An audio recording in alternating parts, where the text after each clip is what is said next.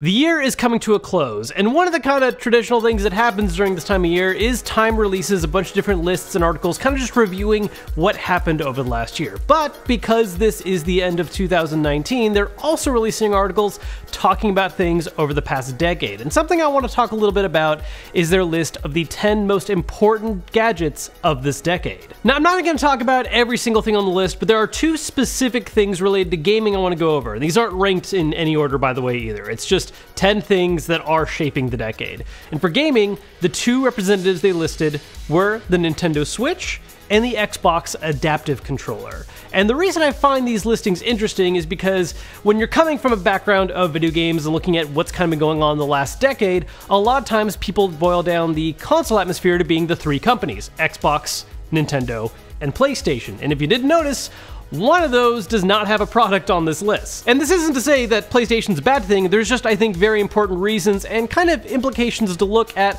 why nothing they've released over this past decade qualifies for this list. So first, let's just kind of break down the two that came in and why they're important. First, let's talk about the Nintendo Switch. Now, there's a couple of reasons why I think this made the list. They, of course, have their own little blurb talking about why it's important.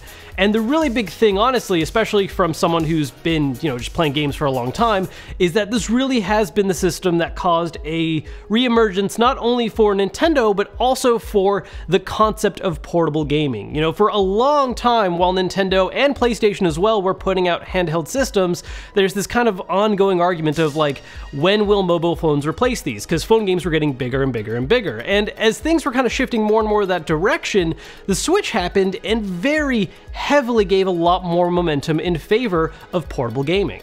And obviously it's important not just to portable gaming, but to Nintendo in general, seeing as how their last system, the Wii U, was not doing super hot. And while the 3DS was successful, it was still a smaller, more specific market than what they've really been achieving with the Nintendo Switch. I mean, it's been such a wildly successful system that a lot of games from both the 3DS and Wii U have been getting ported over or remade or getting direct sequels. The point is, the Switch has become sort of the definitive home for everything Nintendo. And then, of course, alongside the importance of bringing back portability was also the extremely simple but innovative concept of the Switch marrying the concepts of portable and at-home gaming into one system that can adapt to both situations. A concept that honestly had been explored in the past before by other systems like, say, the Sega Nomad, but all those attempts back then were a little too ahead of their time and the technology just wasn't really user-friendly yet. Whereas with the Switch, it is a very simple, straightforward concept of play it on the system on the go, drop it in the dock when you want it on your TV. So the Nintendo Switch makes a lot of sense. It brought back an importance to portable gaming, it was a new important idea that really shaped how future consoles might be influenced, and of course, it has brought Nintendo back into really the limelight for a lot of people. So why is it important to me that these two items are on this list and that there is nothing available from PlayStation? Well, it's because PlayStation as a company, especially this last decade, has been playing things very, very safe. This isn't necessarily to say that they haven't been doing anything good, it's just that they haven't been focusing on things like innovation. Instead, the focus has been on making the best kind of traditional, run-of-the-mill game experience possible. And that was one of the big reasons why I think the PS4 had a really strong start against the Xbox One, is that while the Xbox One was trying to push this idea of bundling in the Kinect and motion controls and all kinds of crazy stuff, PlayStation just made a simple, more powerful system with a great library of games, and that worked. But the question that this raises to me is this the kind of thinking that only works out in the short run, where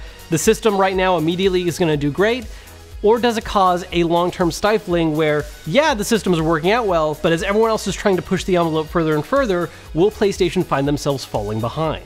And to be fair, yes, PlayStation has messed around with some special ideas before, but normally it's following after other things have succeeded. The PlayStation Move on the PS3, which honestly didn't do great on its own, was based on the success of the Wii. PlayStation also had the PlayStation Portable and PlayStation Vita, following the footsteps of Nintendo's successful handhelds. And even more recently with PSVR, that was trying to kind of jump on the same craze as we saw VR headsets coming to PC. And as I've talked recently about the concept of PS5, I have seen a few people ask questions of, well, why are we assuming PlayStation is just sticking with a standard system? Could it be that they are working on something crazier? And honestly, I don't think so. I think PlayStation likes the idea of playing things safe and making a straightforward approach. In fact, even recently when topics came up about, hey, are you guys going to make a successor to the PS Vita? Are you going to do another portable? The answer was no. They didn't think people were very interested in portable systems, despite the fact the Switch has been selling insanely well, and instead they have been focusing on everything they've been talking about with the PS5, which is all the powerful tech specs. And really, what this all boils down to is, again, that question I've been having lately of how the next generation of systems is actually going to be received. Because you have Xbox, who's been making a lot of active efforts to not only improve the accessibility of their system, but really even change the way that people approach having a gaming system with concepts like Game Pass and xCloud, and Nintendo having the huge success of their Nintendo Switch and other innovative ideas they might be working on in the future. Well, the concept of business as usual for PlayStation is working out right now, and I think they're still going to have pretty good momentum going into the start of the next generation. I just can't help but wonder if that momentum is going to slow down more and more as the pace picks up for Xbox and Nintendo. And, you know, the defense that a lot of people have against that is that, well, the big strength PlayStation has is their exclusives, which is a big strength Nintendo has as well, and the concept that there are certain properties that are always going to be just on those systems. But I just have to wonder, at what point for a regular consumer does that decision become more difficult where, sure, PlayStation has cool exclusives, but Microsoft has cooler everything else, or Nintendo has the ability of going handheld. At the end of the day, not everyone out there is going to buy every single system out there. So what becomes that final decision maker for someone?